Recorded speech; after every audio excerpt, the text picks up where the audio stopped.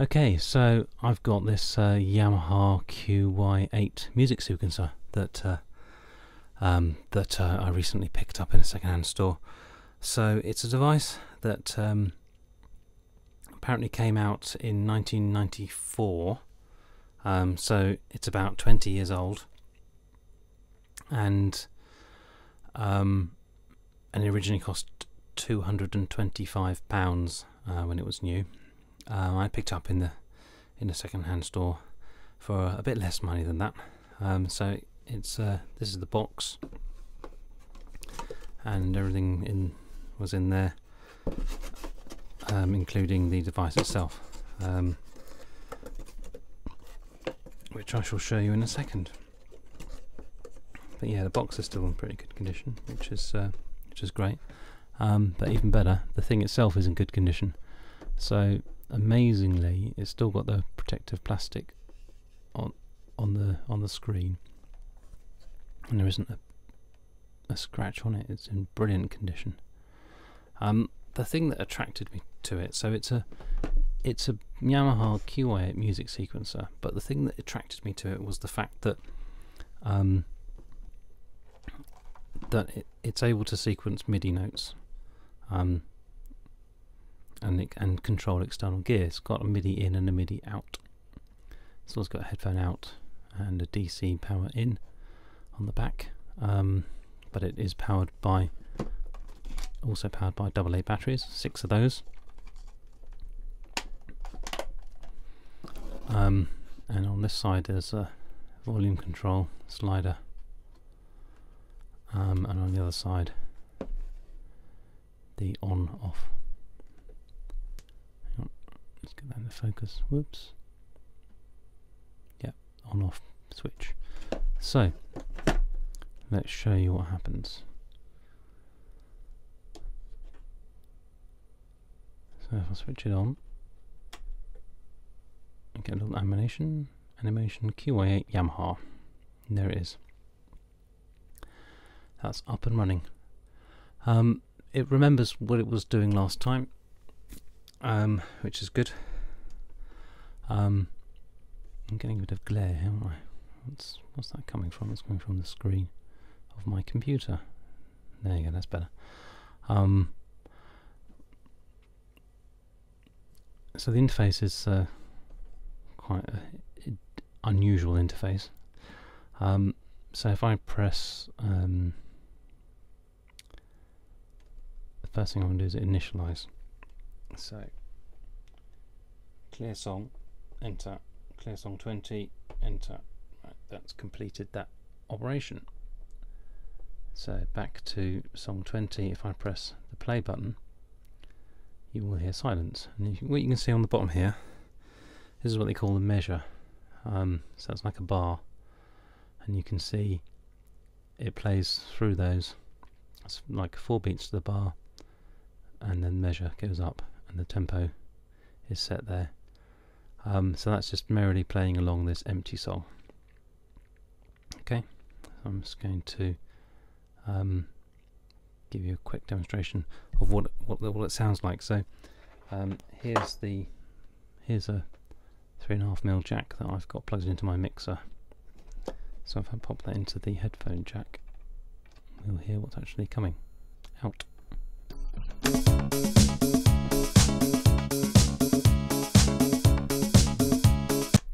Oh, whoops.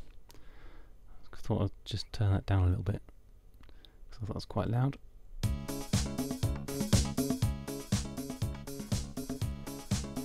So what you can hear there is a sort of a disco automatic thing, and the reason why it's got this automatic accompaniment is because of the style setting here.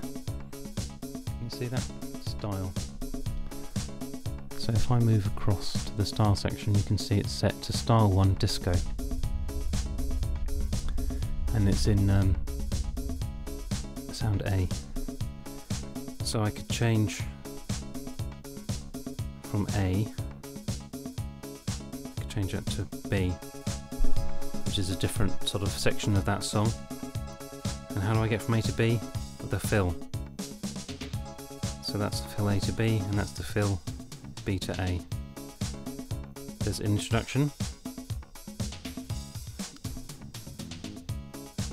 and there's also an ending. So they've programmed in these different bits for the song. It's all very clever.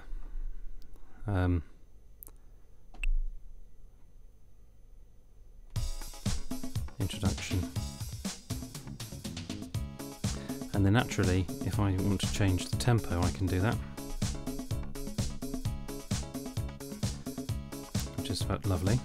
And if I wanted to change the style, I could change to Euro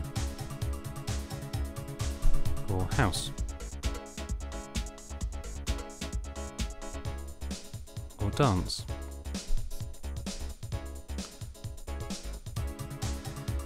So let's say Euro. And then the other great thing is that I can also change the chord. So at the moment it's set to a C minor chord, and I can change that to C sharp minor, D minor, E minor. I can change the chord for that accompaniment, and I can also change it from minor, major, different chord types. Very clever indeed. But my favourite style, come back to the style, is this one called Blank. That's my favourite style, because I don't really want to use this accompaniment. It's very clever, but I want to use this just to record notes in MIDI and then output them to external gear. So let's press the stop button and go back to the beginning. Now I can program in notes using this section here, but it's much easier, I think, to just use a MIDI keyboard and input the notes and record them. So let's show you how we do that. So I'm going to get rid of the box. Just put this here. And what I do is I'll just grab this cable here. So I have a cable here, which is a simple, I've got it entangled, but it's a simple MIDI cable. There's no trapdoors, it's just a MIDI cable, nothing else to it. It's MIDI on both ends, and I can plug one end into the Yamaha QY8 like that. There you go, that's plugged into the in, and the other end plug into a MIDI keyboard. So here's an out on here.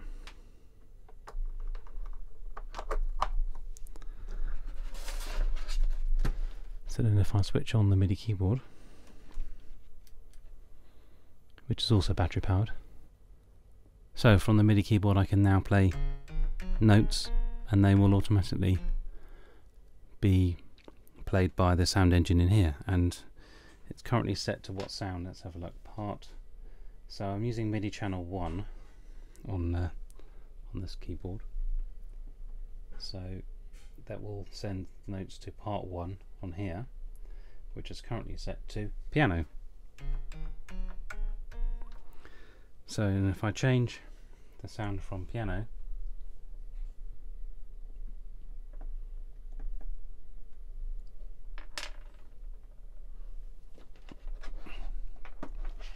can't see very clearly over there, can we?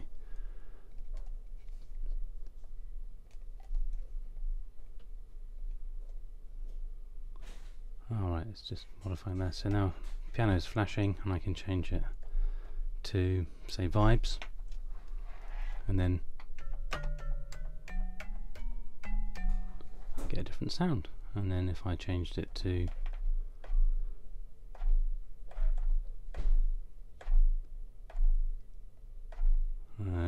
WD bass, yeah, FN bass, yeah, so I can change to whatever sound I want. So let's say, for instance, we'll start off with the piano sound.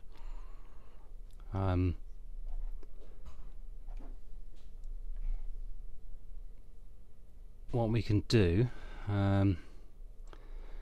is just record some notes, because we could program them in here, but we can record them. To record, what we do is we press the up button here and press enter, and then you can see it says quant of, so its quantization is currently off, and if I want to change the quantization to something else, I can change it to a note of whatever length. So there's a, what's that, quaver, semi-quaver, I can't remember, but anyway, let's try that.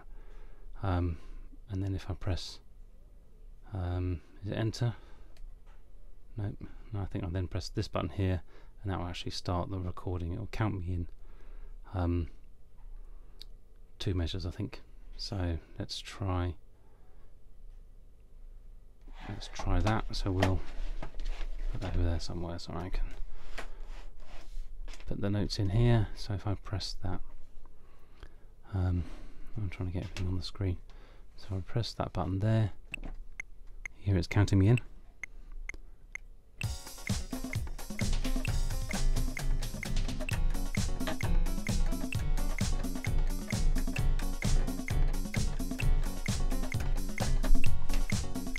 Play something very tuneless. Let's see what happened. So, it didn't actually record anything because it's, well, let's just have a listen. Oh, because it was playing.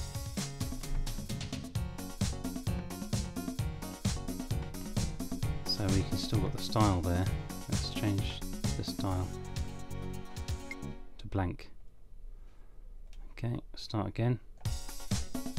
Nope. Why is it doing that? We want blank.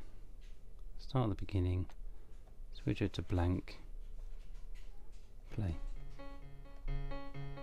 There you go.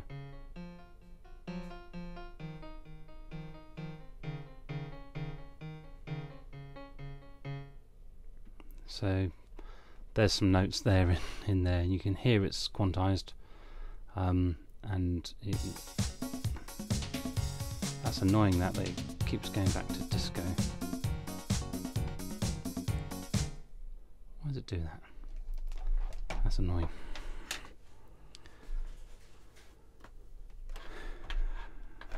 So I'm on song 20. My style is set to disco, and I want to make that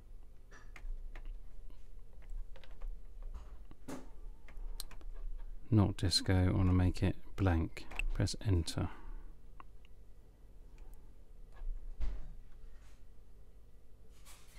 It's like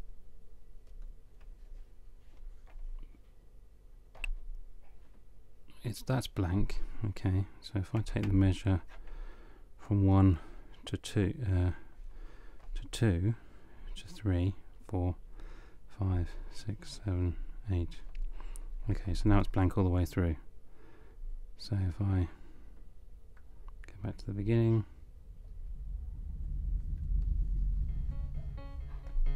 yeah.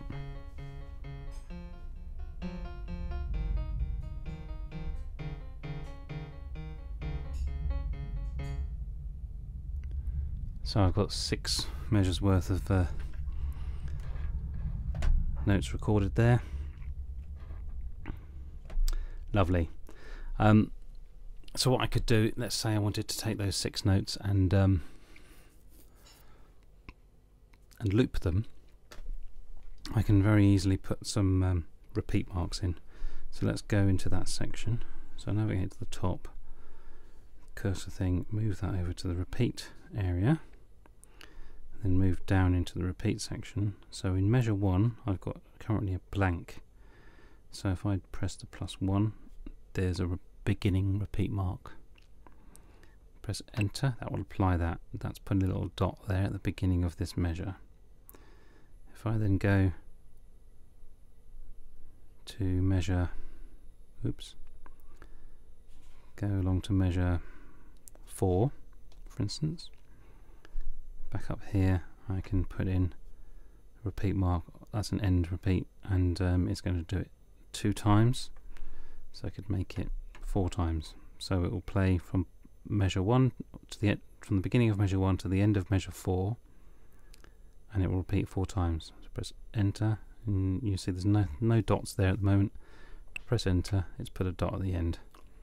So that's where that measure is, the end of measure 4. Sorry, that's where the repeat mark is, at the end of measure 4.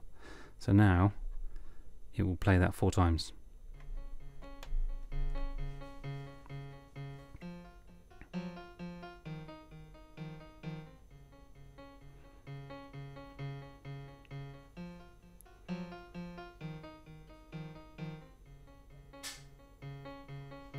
There we go. So it's playing it, and that will play it 4 times.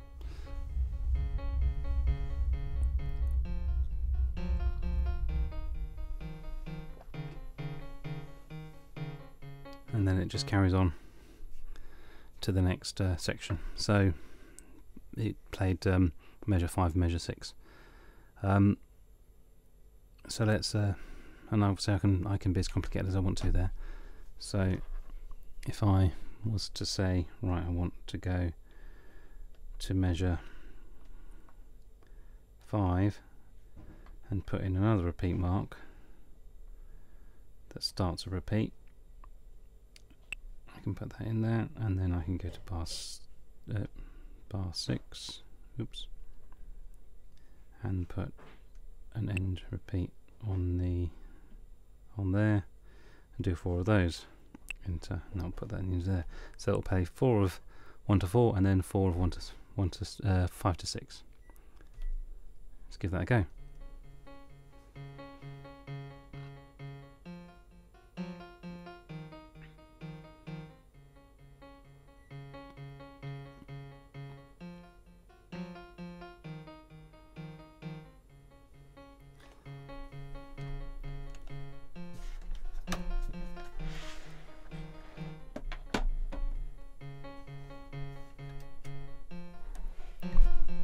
Don't need this keyboard anymore.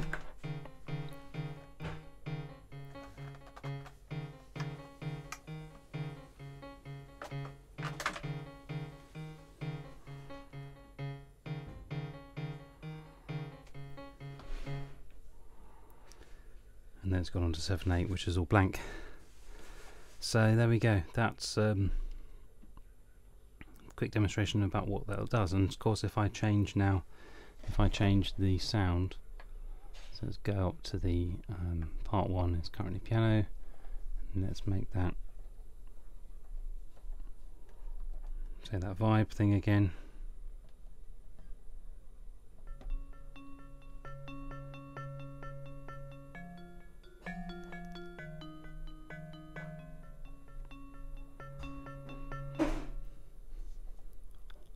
So there we are.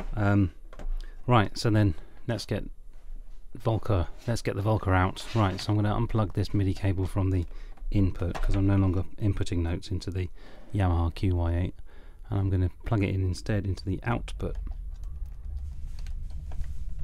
And I'm going to unplug this, because I don't want to have the sound from this anymore.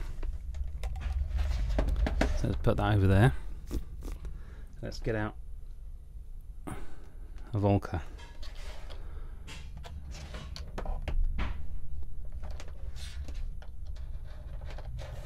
Sorry about the background noise.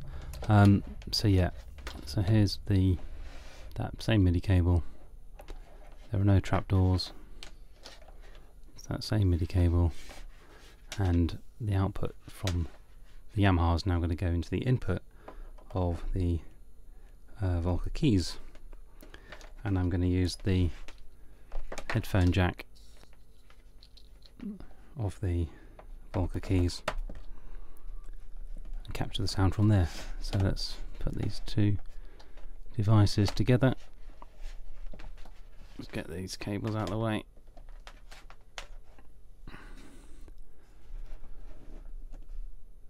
Switch on the Volca.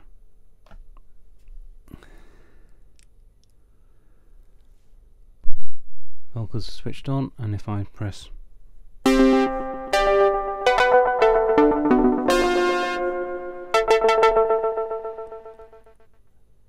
there we are, that's the Volca, so that's obviously working. Bit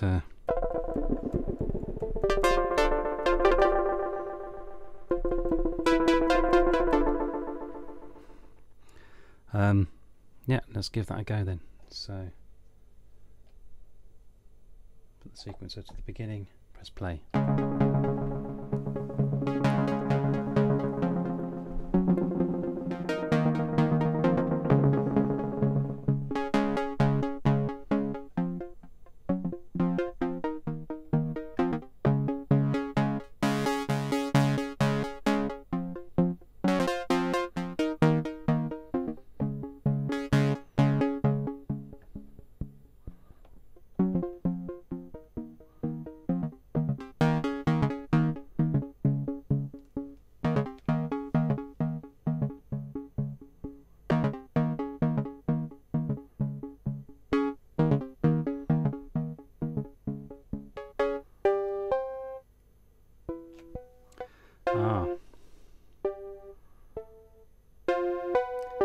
See, that's what's got wrong here, because I've already got a sequence programmed into the Volca.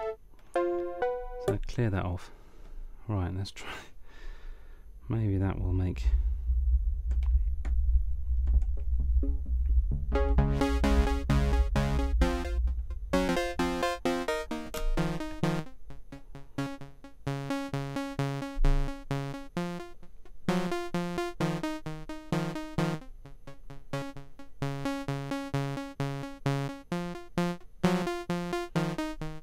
So we can hear the polyphonic MIDI notes are being reproduced on the Volca keys.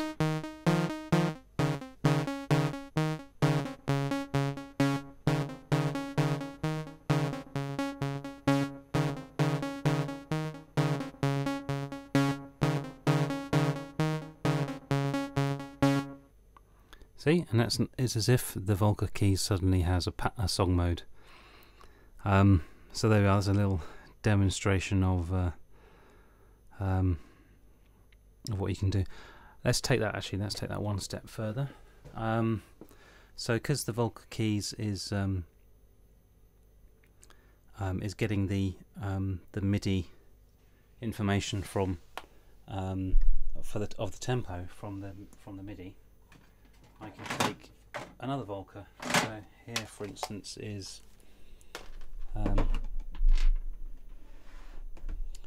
the Volca beats. So I could use the sync out. I can use the sync out of the Volca keys and plug that into the sync in of the Volca beats. And then if I grab myself another input into my mixer, plug that into the Volca beats, switch that on. Remember this time to clear everything that's on there. Then I could try. So let's try step mode. Let's put 4 on the floor of part 1 kicks and closed hats, a bunch of those, snare. There's a stereotypical pattern, isn't it? So if I unplug that and press play, what will happen?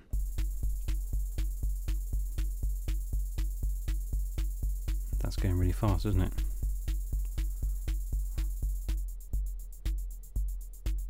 Say 120. So there you go, there's a stereotypical beat. So yeah, let's plug that into there.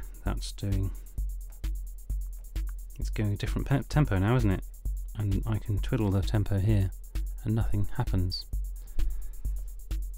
Where's the tempo coming from? It's coming from the MIDI. So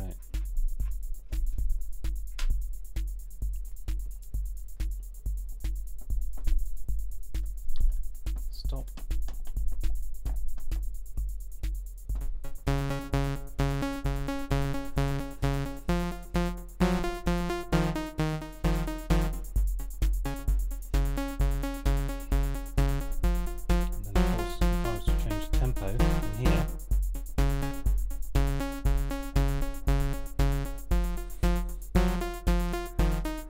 can see it affects obviously the Volca keys, but it also affects the beats. So I can then have as many Volcas chained up as I want to, and they will stay in sync.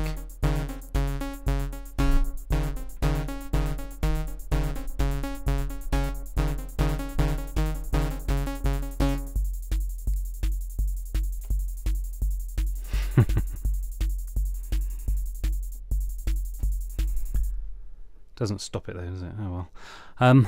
Yeah, so there you go. There's a little demonstration of what you can do with some Korg Volcas and the Yamaha QY8, which was a bit of a bargain from the second-hand shop. But yeah, it works. You can use it to program in your MIDI notes, and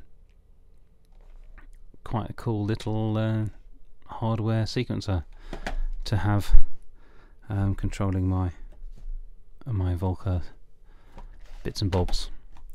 So there we are. Thank you very much for watching. Any questions, put them down below, I guess. Thanks for watching.